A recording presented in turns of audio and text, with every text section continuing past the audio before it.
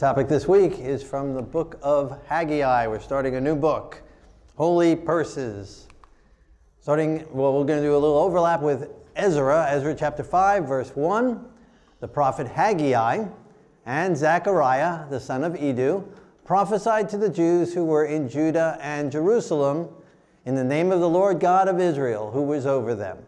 So Zerubbabel and Yeshua, the son of Yozadak, rose up and began to build the house of God, which is in Jerusalem, and the prophets of God were with them, helping them.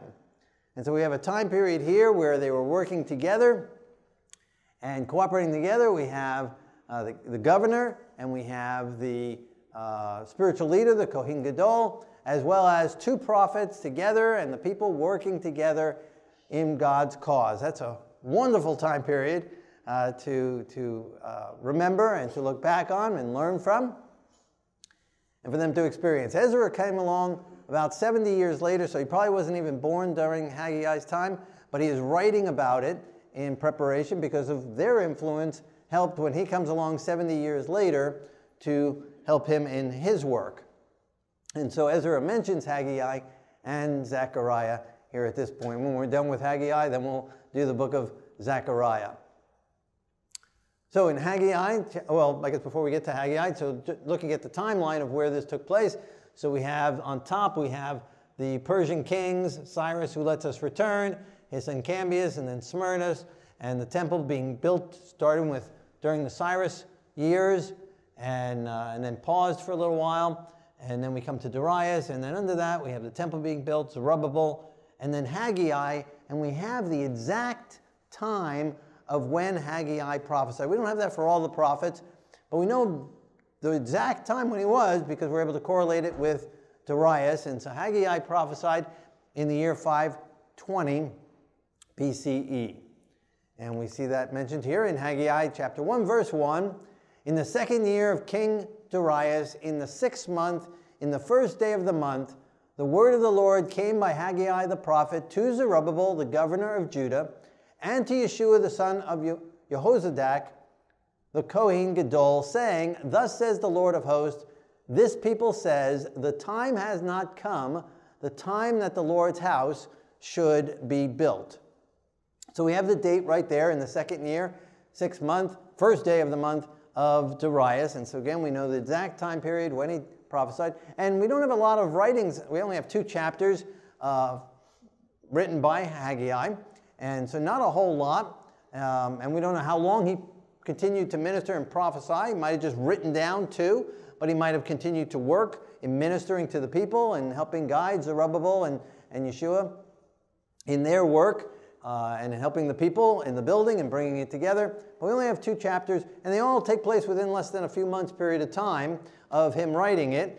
And so some people are given a gift of prophecy or whatever gift, and it's not that they have that for life, per se. He was given it for a time. He wrote 2 chapters, all again within a few months period of time, and then that's it. He didn't write anything more after that. And so God is in control. God is the Lord. God is the King. God is sovereign. God decides what gifts, what talents, what abilities to give to who at what time. And so there's no life permanent job position or gift that God gives. He gives and then he uses as he sees fit and as the need is there. All right, so if anyone comes along and tells you they have the gift of whatever, you got to be real careful with that. God gives, again, for a time, and it might not be there the next day. God chooses to use his gifts. Talents is another thing, but spiritual gifts are miraculous gifts that God gives for his purpose, for ministering his word to people for the growth of his kingdom. So that's a little bit on Haggai. And he mentions here Zerubbabel, the governor, and then Yeshua, and the son of Jehozadak. And we'll see a whole chapter on him, or pretty much a whole chapter where he is the focus of it. But an interesting thing here, it's worded a little bit different than it was in Ezra, his father's name. And so you have Yeshua, which means salvation, and he is the son of Jehozadak. And Tzaddik, right, Tzaddik, is righteous, and Yeho is beginning a Yud He Vav He, without that final hey there, is its conjunction. So God, or the Lord, is righteous. Right? So here we have Yeshua is the Son of the righteous God. That's a pretty good name, huh? I mean, if you can pick your own name, that might be a name you might want to have, right? And so that's who he is. And of course, he's foreshadowing Yeshua, the Son of the righteous God. And so he's playing the role here as a Kohen, or he is a Kohen here. And we see the Yeshua that comes later on was from the line of David, but also plays the role of a Kohen currently. He is the Messiah, Yeshua, is our Kohen Gadol, but when he was on earth, he was of the tribe of Judah, and also a prophet. Now with this name, Yeshua, the son of Ben Yehozadak, we have the beginning here referring to the Lord of Yeho, right? So like Yehovah. Right? Again, that's the Yud, He, Vav, He. Now in other places, it seems to be more like a Yah, right? Like the name of Isaiah, right? So Yah at the end, and other names like that. Zechariah, well, I don't know. That may not be, but other names that end with the Yah, and in Psalm it uses Yah sometimes. And so we don't know exactly how to pronounce Yud, He, Vav, He. Some people will tell you they know how it should be pronounced, and that it should be Yahweh, or Yehovah, or many other variations. But we don't have the vowels, and the name hasn't been pronounced in hundreds, if not thousands of years. As we look through the Gospels, as well as the writings of Paul and of Luke and of Peter and of John and of James, none of them, the second part of the Bible, none of them mention his name. None of the prayers that we have recorded of Yeshua or any other words or statements that he made, does he use the Yud, He, Vav, He name. So they might not even have been pronouncing it then. So we don't have a record of how, whether in the Greek or however, that it should be translated, that it should be pronounced. So anyone who comes along and says, this is the way to pronounce Yud and He and Vav and He together, they don't know. So here we have an example of it more like a Yehovah as opposed to a Yahweh.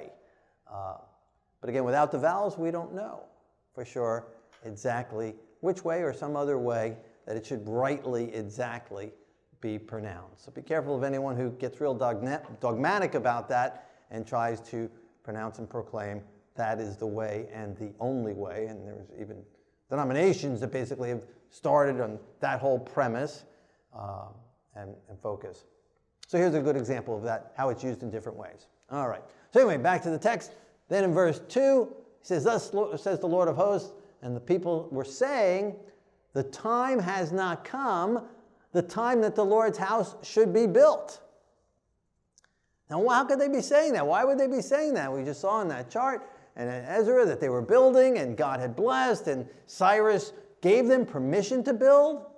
And Cyrus allowed us to leave Babylon and come back to Jerusalem for the distinct purpose of building Jerusalem and building the temple.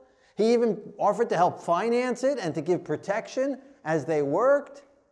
Gave a written decree. God had prophesied it through Daniel and Jeremiah and Isaiah. And Isaiah, even hundreds of years in advance, prophesied Cyrus by name, and that's what he would do, that he would allow us to go back and build. So how could they possibly say, the time has not yet come, the time that the Lord's house should be built? Initially they had started building. Initially they were building. But then some opposition came.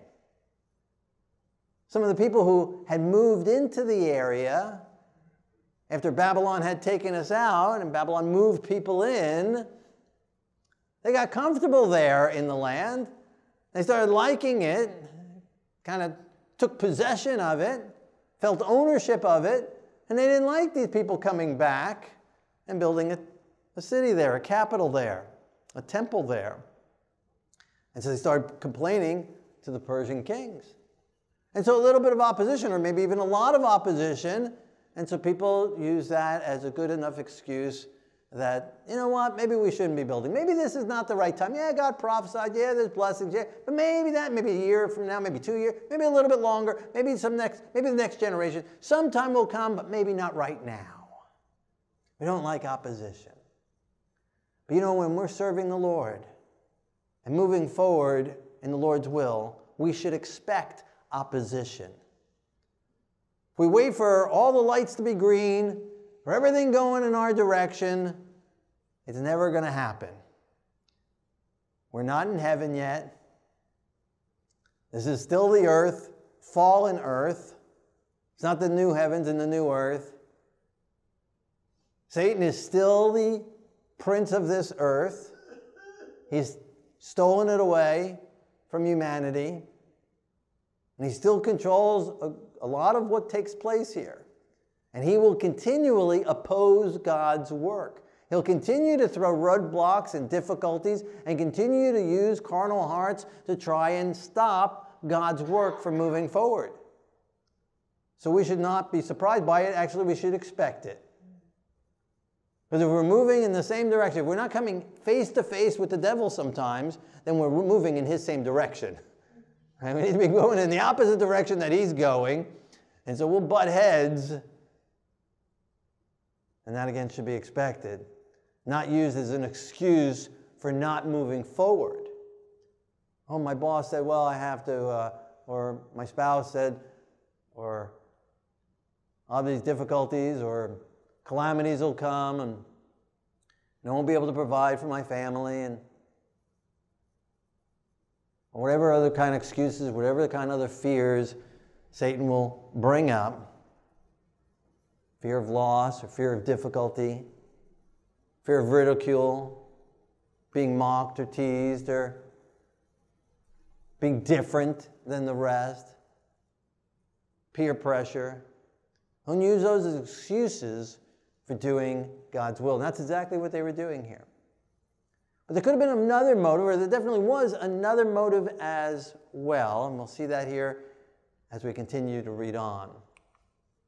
Verse 3, then the word of the Lord came by Haggai the prophet, saying, is it time for you yourselves to dwell in your paneled houses, and this temple lie in ruins? Now, therefore, thus says the Lord of hosts, consider your ways. So another nice, convenient reason for saying this is not the time to be busy building the Lord's house, because I got to build my own. I got other stuff to do. I have to put a nice roof on mine. I have to panel my house. I have to decorate it. I have to fancy it. I have to make it even nicer. Now, certainly they needed shelter, right? That's one of the things they told us we need for life, shelter. So, but they had shelter. He's not talking about shelter here. He's talking about paneled houses, elaborate houses that they use as an excuse. I need to go bury my father. I just bought this piece of land, and I need to take care of it, and I need to tend to it. I need to go see it. And Yeshua said, let them take care of themselves. You follow me. Don't use excuses. Doesn't mean we need to bury our parents, but they were using that as an excuse for not doing God's will. So they were putting themselves first, putting their needs first, putting their houses first. And Haggai is, through the Lord using Haggai to ask them, consider your ways. Search your heart. Check out your motives. Why don't you want to build the Lord's house at this time? What is first in your life? Who has priority? Who is king? Who is Lord? Do you have any idols there that you're putting in place in front of God? And he's saying, your house here. Your house is what in this text is. So you're going and building your own houses. Building up your own houses. And so may we consider our ways and who is first and foremost in our heart, in our lives. Does the Lord have top priority? Is he first? And some of the ways we can consider our ways is to look at our checkbook. To go over the last year and look at who had the majority of the checks. Where did the majority of the money go? Because where our treasure is, there our heart is. Or our credit card accounts. Where'd the funds go? To whom did they go? And that is one indication of where our loyalties are first and foremost. Another thing along that line is time. Where are we spending our time? What activities are we involved in? Are we serving the Lord? And more than a couple hours a week. Are we serving Him throughout the week? Are we looking for opportunities, whether it's school or at work or shopping or wherever we are in our neighborhoods? Are we praying and looking for opportunities to share God with other people?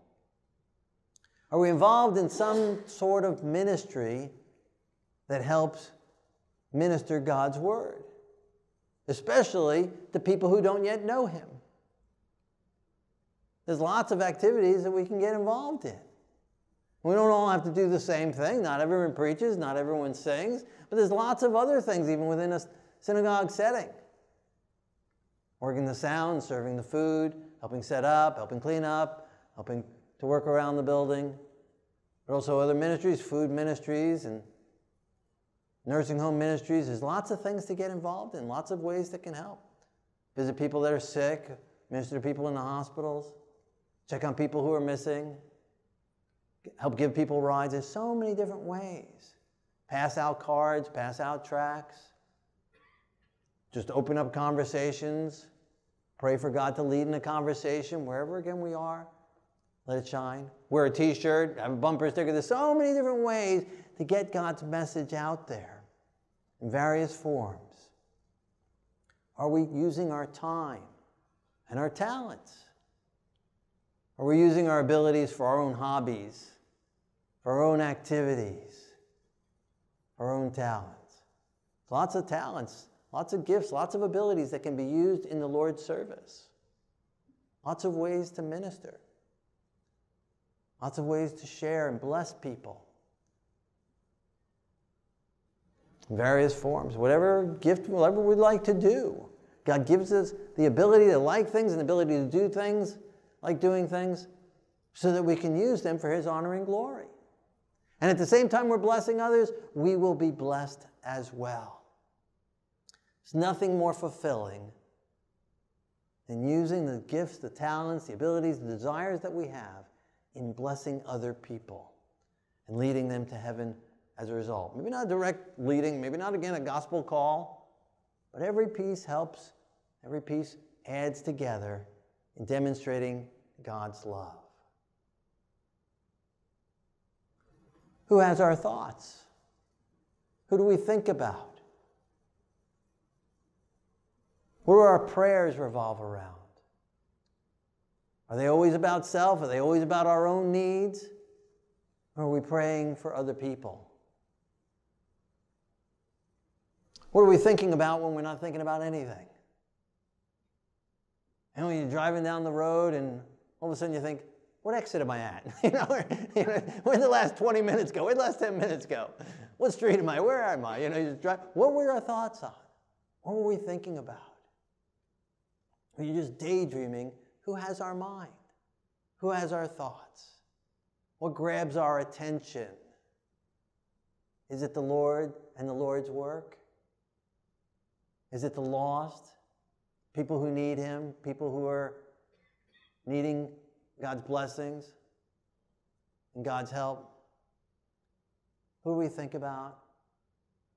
Is it our own desires, our own wants? Who is superior in our lives? And how about our conversations? Out of the abundance of the heart, so the mouth speaks. Who do we like to talk about? Who do we talk about when we're talking about it with other people? Is it our dog and our cat? Our grandchildren, our kids? Us? What do we talk about? What do we post on social media? Consider our ways. What is our purpose here? What is our purpose on this planet? It's not to draw attention to self. It's not to build ourselves up. It's not to build up our own houses. Not just talking about physical houses, but our reputation, our name, our self, our career, our social contacts. To have 5,000 friends. We don't even know who half of them are, or more than half of them are.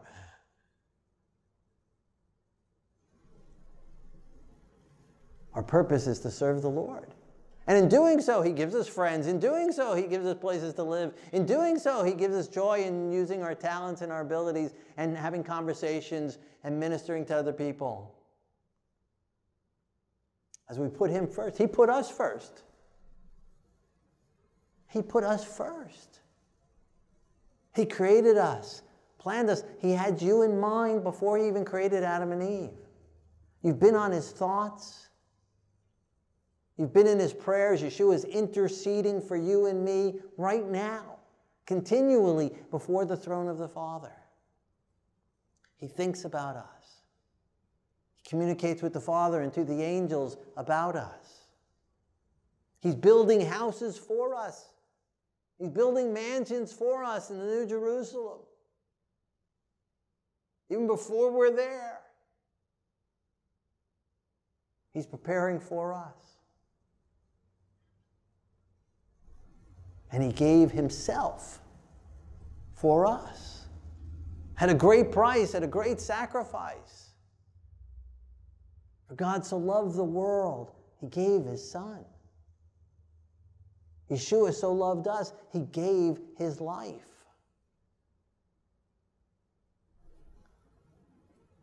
He walked around without a home, without a place to lay His head.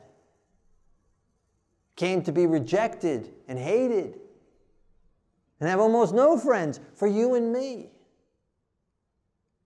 so that He could have friends for eternity. He went through horrible physical pain, but even more importantly, emotional pain and mental pain and spiritual separation from the Father for you and me. And in sacrificing, He sacrificed all. If He would have lost that battle, if He would have lost the risk of Him coming to this horrible planet, taking on flesh and battling against the devil, if He would have lost, He would have lost His throne. He would have lost His seat. He put us first. It would seem only natural we should put Him first in our lives. In appreciation for that. In commitment to that and dedication for that. And that He first created us. And that He first loved us. And love should awaken a love response to put Him first in our lives. And to commit and dedicate everything to Him. Haggai chapter 1 verse 6. You have sown much and bring in little. You eat but do not have enough. You drink but you are not filled with drink. You clothe yourselves but no one is warm. And he who earns wages to put into a bag with holes.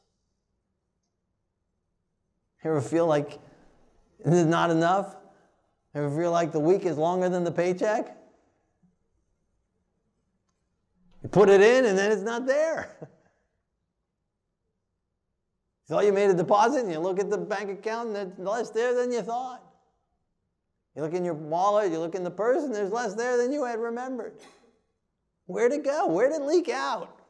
Is there a hole in my purse? Is there a hole in my pocket? I'm working hard, I'm trying hard, I'm just not getting ahead. Can't get ahead no matter what I try. I try this venture, I try that venture, I work extra hours, it's just never getting ahead, never getting ahead of the bills. never getting caught up,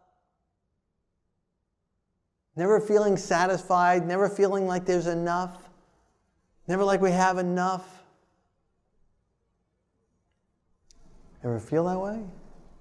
Well, maybe there's a reason. Consider our ways. Thus says the Lord of hosts, consider your ways. Go up to the mountains and bring wood and build the temple, that I may take pleasure in it and be glorified, says the Lord. Consider your ways. Maybe it's our priorities that are messed up. Maybe that's why it seems to disappear. Maybe that's why we don't have enough. Maybe that's why we're not satisfied. Maybe that's why it's disappearing. We can only expect that God would bless the amount that we have if we first put Him first. That's the whole principle of the tithe. It's a demonstration of putting God first. Before anything else, putting Him first. So who's first in our lives? Who gets the first amount? Does God get that first 10% off the top, even before anything else is considered? Now, if we do it off of the net, if we do it off only what comes in on the paycheck, then that means the government is first, because they already took out their amount. But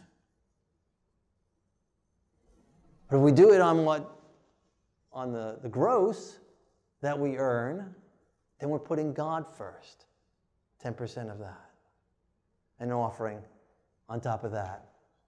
The tithe just shows that we're honest before God. That's what He says is His. So it's returning what is His. Offering on top of that demonstrates appreciation. Right? If I borrow my neighbor's lawnmower, it's his, but it's in my possession as I cut my grass, right? If I return it to him, did I do him a great favor? Or was I just honest? And I just gave him back what was his, right? If I don't give it back, what am I? A thief, right? I'm a thief, right? If I don't give it back, I'm stealing, I'm holding it back, I'm a thief. But if I just give it back, and hopefully as good a shape as he gave it to me, then I'm just being honest. It's his. Right? So God says it's his. That first 10% is his. Now, in appreciation for borrowing his lawnmower while mine was broken down, if I give him a fruit basket or a gift card or something nice, I'm now showing my appreciation. Right? I gave him back what was his, and then I gave him something on top of that as well. And that's what the Bible outlines as the tithe. The tithe is his. It goes for the ministering to the ministers, and then the offerings on top of that for all the rest of the work of the Lord moving forward. That's the basis on how he lays it out for us. And as we put him first, and it's not that God needs the money. God doesn't need it. He owns all the cattle on 1,000 hills. Everything in the world is the Lord's. Everything in the universe is the Lord's. All the silver and all the gold, it's all his. He doesn't need our stuff. He needs our heart. He wants our heart. And as a demonstration of that, he tests us. Right? There was nothing really physically wrong with the tree of knowledge of good and evil in the Garden of Eden. I don't think there was poison inside the fruit. The only problem with it is God said don't eat of it. It was a test of obedience. It was a test of loyalty. It was a test of love. And that's really all the tithe and offering principle is. It's to help us to consider our ways. It's to help us in that one area of our life to see really who we're putting first. And it ends up being an important area of our life. Again, where our treasure is, there our heart will be. And so it's to help us to track. It's to help us to see. It's to help us to measure, to consider our ways, to see who really has first priority in our lives. It's so simple to so easy to just say, oh yeah, he's first in my life. It's easy to say, oh, I love my spouse. But ask the spouse, do you feel loved? How is it demonstrated? How is it manifested? And so that area, God gave us that as a demonstration. So we can see for ourselves. Not necessarily for anyone else to see, but for us to see. God doesn't need to see. God doesn't need to know. God can read our heart. But it's to help us to see. It's to help remove selfishness from us, because that's what we're born with. That's what encompasses our lives. Put our houses first. And so he gave us this tithing and offering principle so we can learn to unselfishly put God first. If we put the government first and all our other needs first, our bills, our landlord first, or mortgage company, food, and all these other things first, and then we give God what's on the bottom, there'll never be anything there. There'll never be enough. Doesn't matter how much you make, doesn't matter how rich you are. You make hundreds of thousands of years, and I've heard lots of people making hundreds of thousands a year and still hugely in debt. There's never enough. There'll never be enough. The needs always grow. If we wait till we have enough, we say, well, when I get ahead, when I finally get that job, when I finally get that raise, when I finally have more than enough to pay my bill, then I'll start putting God first. Then I'll start returning tithe and offerings. We'll never get there. We'll always be like that last text said, earning wages that aren't there. Putting money into a purse that disappears. That's what happens. That's how it works. Because we won't have God's blessings upon it. He says, test me, try me in this. It's a faith venture. It strengthens our faith. So it gives us the ability to see God at work.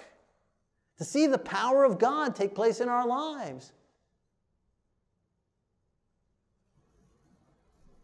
I forget if it was Elijah or Elijah, met that widow on her last meal for her and her kid. Was the prophet being selfish? Saying, well, give me first and then feed your kid? Let your kid starve to death. Give me the meal. We only got enough for 2 little cakes. Give me first. That sounds so outrageous. How dare you take food out of the kid's mouth? But she did it. She passed the test. And God blessed her abundantly. What would have happened if she would have said, no, I got to feed my kid, and I'm hungry too. It's been a while since this is all we have left. What would have happened?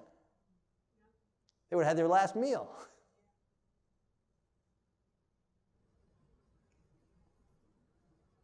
Consider our ways. Go up on the mountain. Enter into the mountain with God. Come up higher and put him first. Build up the temple of the Lord. And he's talking there about the physical temple, but more than the physical temple, he's talking about then and now. Build up the kingdom of God. Fortunately, it takes finances to build up the kingdom of God. I talked to the electric company, but they said, sorry, we don't care. Religious institution or not. Called the water company. They said, sorry. To print the literature, to have the internet. Things take funds for the gospel to go to the world. And that's what God has called us to do. Take the gospel to the world. And look at some companies. I mean, there's companies that are ruling the world right now that weren't in existence 20 years ago. Didn't know their names, probably weren't even anything 20 years ago. Maybe 30 years max. Didn't exist. And today, they're in basically every country of the world. Leaders of countries are begging for them to do their bidding, to help them out, to sell them information that they've gleaned and stolen and taken from people. And they're ruling the world. They're influencing minds. In no time at all. World dominance. Their names are known, the leaders' names are known, the companies' names are known all around the world in basically every known language, every common language, every major language. In just 20 or 30 years. And how long have we had the Word of God? How long have we had the gospel? How long have we had God's truth? How long have we been working to bring it to the world? Why, how can they build so fast? How can they spread so fast and God's Word is so slow? Consider our ways. Are we financing those companies? Even if it's free, but we're giving them our information to sell to advertisers and others, whoever wanted. I don't know what they all use it for. I don't think anyone knows what everyone is using all that information for. They're making a lot of money from that information, that's for sure. It's important to somebody. And we're promoting it, we're helping it, as opposed to promoting the Word of God. When the disciples had it, 11 disciples and those that joined them took the gospel to the then known world in 20 years.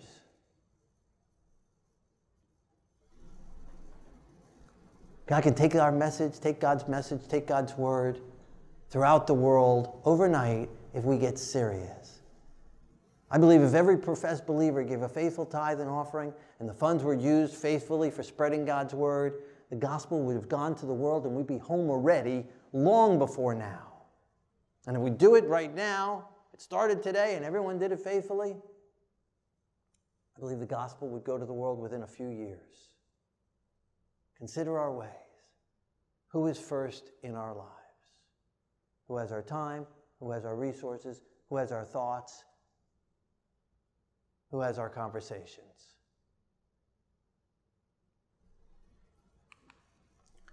Verse 9, you looked for much, but indeed it came to little. And when you brought it home, I blew it away. Why, says the Lord of hosts? Because of my house that is in ruins, while every one of you runs to his own house. God says, not only does it leak out an empty purse or a hole in a purse, but I blow it away. God's saying, I'm taking responsibility. I'm the one who did that to you. I withheld the rain. I withheld the blessings. I blew the money away. I took it out of your purse. I took it out of your pocket. Why would he do that? Because he loves us. That's right, because he loves us. Yeah. He's trying to get our attention. He knows what's best for us. And he wants us to experience life more abundantly.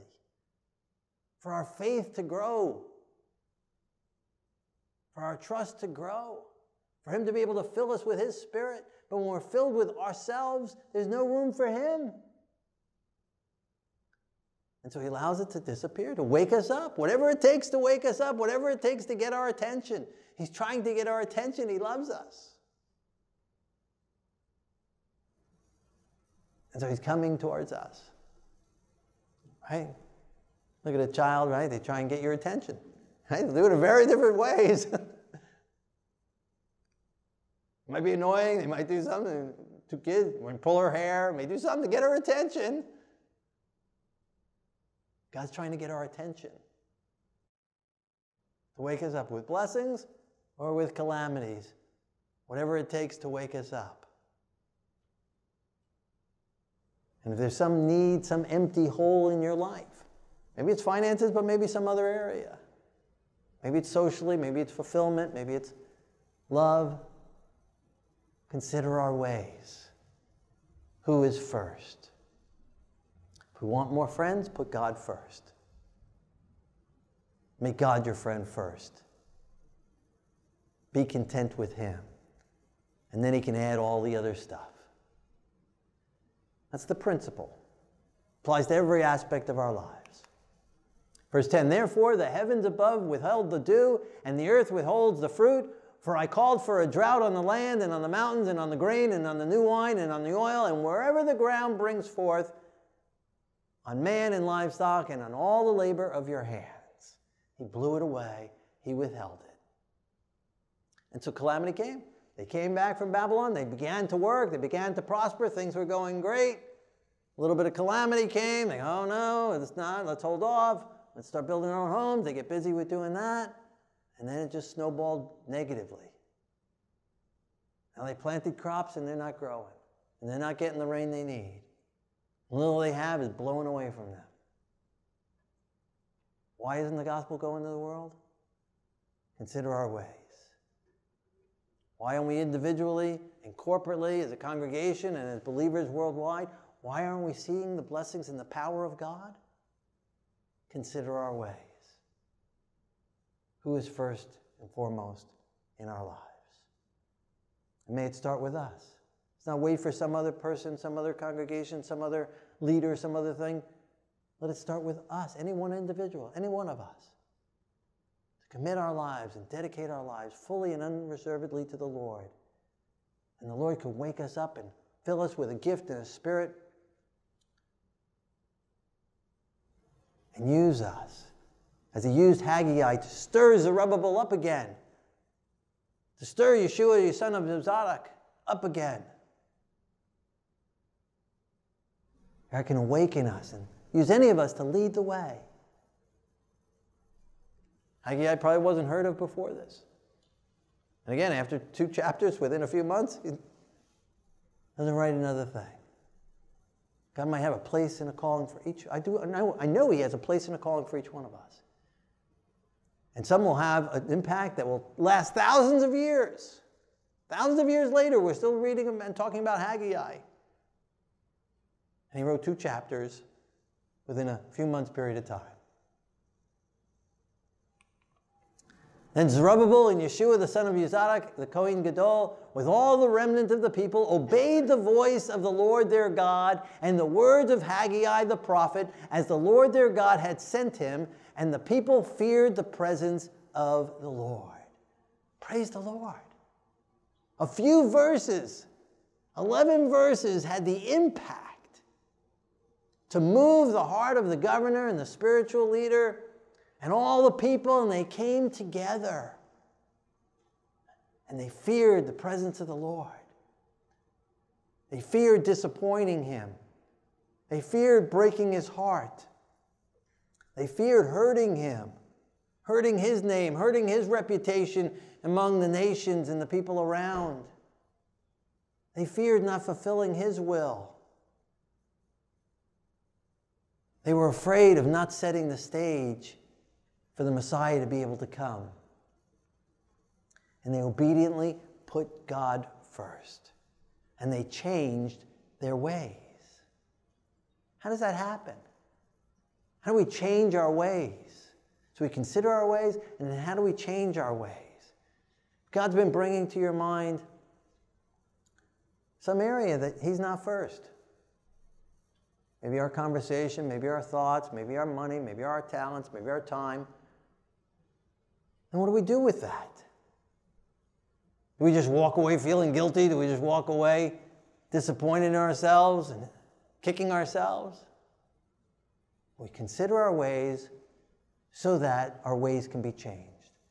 We consider our ways, and when God brings conviction, when God shows to us, whether it's been these calamities or been these blessings or been this wake-up call that he's brought to your mind, then we confess it. And we say, Lord, I'm sorry I've been selfish. I've been putting this idol first. I've been putting this property first. I've been putting this house first. I've been putting this job first. I've been doing this spouse search, this whatever it is. Putting myself first. Trying to fit in, trying to glorify. Putting my kids first. Putting my parents first. Whatever it is, whatever God brought to your mind. Confess it to him, specifically. And lay it at his feet. And Lord, if you want to take it away, I surrender it to you. Better to enter into heaven with one eye or one arm than to miss out on heaven and remain in a whole body here on this earth. And if God chooses to take it away, then so be it. Abraham had to willingly put Isaac up on the altar. Put it on the altar, and if God wants to take it, let him take it. And if he wants to return it to you, let him return it to you.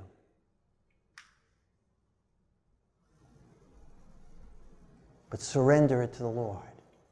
Give it all to him. We don't own anything. Nothing is ours. It's all his. He can't take it with us. There's not a hearse big enough to hold it. You're going to build a pyramid for all your stuff, and then they're going to steal it away anyway. Give it to the Lord for safekeeping. Surrender all to him. So we confess it, and we turn it over to him. Mentally, verbally, Lord, I give this to you. It could be a good thing. I'm sure Isaac was a good thing. It could be a good thing. Not necessarily a bad thing. Certainly the bad things you need to give over to the Lord and confess it and ask him to take it away from you. But it could be a good thing. But Lord, if it's become my idol, if it's become my focus, I surrender it to you. I give it to you.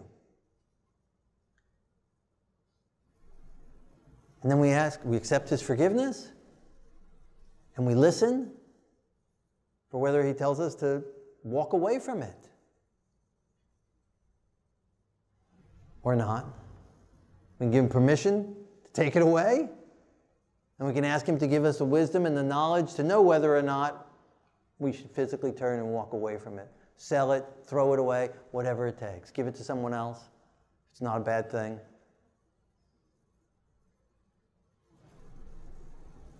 And then ask for God's Holy Spirit to give us the ability to do that. It's that simple, simple steps. Consider, pray, Lord, show me. As he does, confess, surrender, and ask for the Holy Spirit to give us repentance to turn and walk in a new way, to put him first in every area of our lives. Then we can be filled with his Spirit, filled with his joy, filled with his peace, filled with his contentment, filled with his happiness, his joy, his talents, and go and bless others. And no one who has surrendered father or mother, husband or wife, child or friend, who will not have tenfold more. I think that's the number the Bible gives. Tenfold more, maybe even bigger. Tenfold more in this life and in the life to come. God will bless us abundantly as we put him first in every aspect of our lives. Haggai, the Lord's messenger, spoke the Lord's message to the people, saying, I am with you, says the Lord. Doesn't get any better than that. The Lord is with us. Emmanuel, God is with us. Nothing can go wrong. We have nothing to fear. There'll be problems, but the Lord is with us. He'll take us through. Whether we're martyrs or whatever, he's with us. And if he allows it, it's okay. It's all good. The Lord is with us. The Lord is with us when we're disobedient. The Lord was with them when they were building their own homes. But he was there with them, blowing it away. But how much more to be walking hand in hand, arm in arm with him, in footstep with him. The Lord with us, moving together with him, in harmony with him, in unity with him. There's no better friend. There's no more important acceptance. There's no greater joy than being with the Lord, having the Lord with us, sensing and knowing his presence. It's worth more than all the world. Heaven wouldn't be heaven without him. Having the Lord with us makes all the difference in this life and the life to come. It's a wonderful promise. They surrendered, they came together, they served the Lord was with them.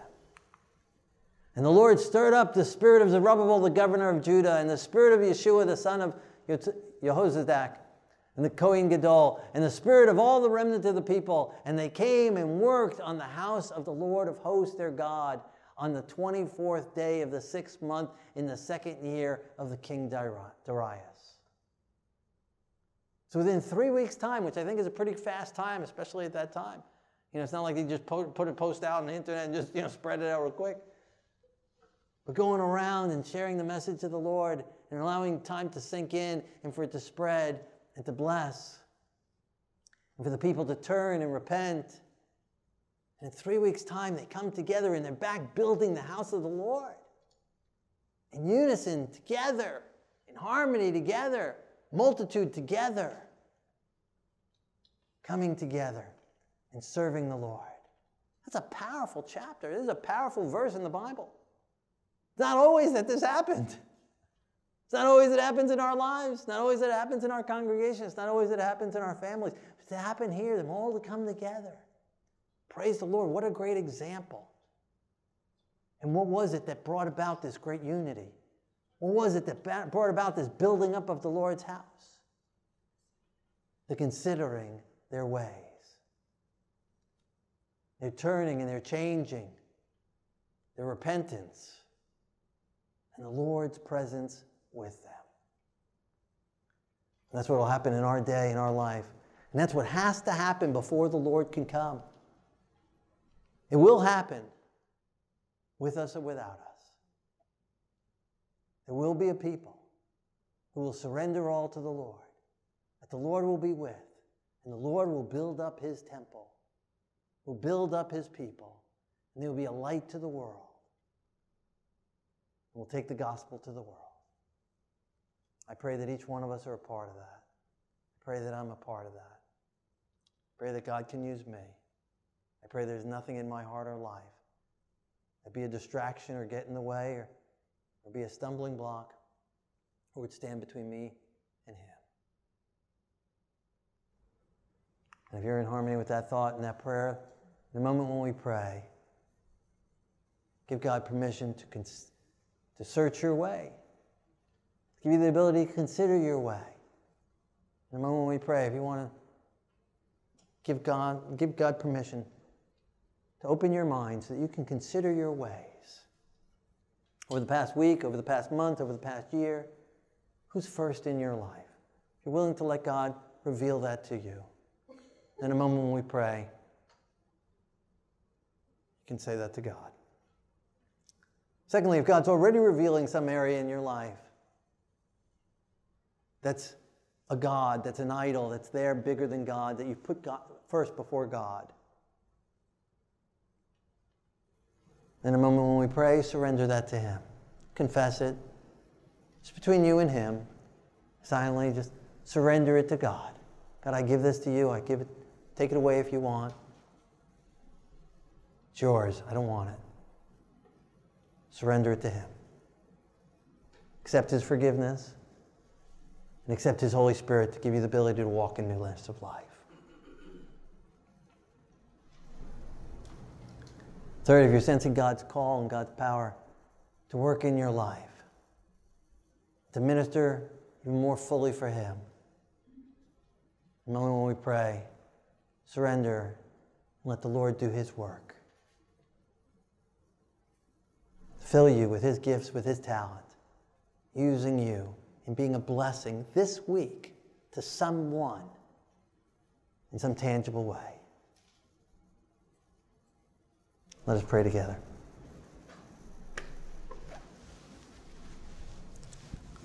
Our Lord and our God, King of the universe, thank you for anointing Haggai with this message. Thank you for giving him the boldness to share it with the people. Thank you for the willingness of the people, the leaders, and the people to accept it and to change their ways and come in harmony with you. Lord, do that same miracle in our lives now. Speak to us. Reveal to us anything that's between us and you, anything that we're putting first before you. Bring conviction. Give us faith. Give us trust to move out and put you first in every area of our lives, whether finances or time or talents or abilities or thoughts or desires or prayers. Lord, fill us with your Holy Spirit and use us, putting you first and others second, and spreading your gospel to the world. In Yeshua's holy name, amen.